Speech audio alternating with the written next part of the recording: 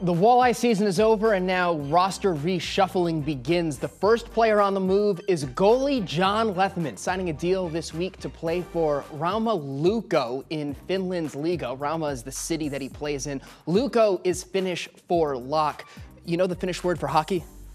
Yeah, keiko. Yeah, John Lethemon might need to break out the translator too. Not a lot of Americans in this league. A Michigan State alum, Lethemon has been in the Red Wings organization since 2022, spending the majority of his time in Toledo. Over the last 2 seasons, Lethemon played in 63 regular season games with 9 playoff starts this spring, never with a goals against average higher than .290.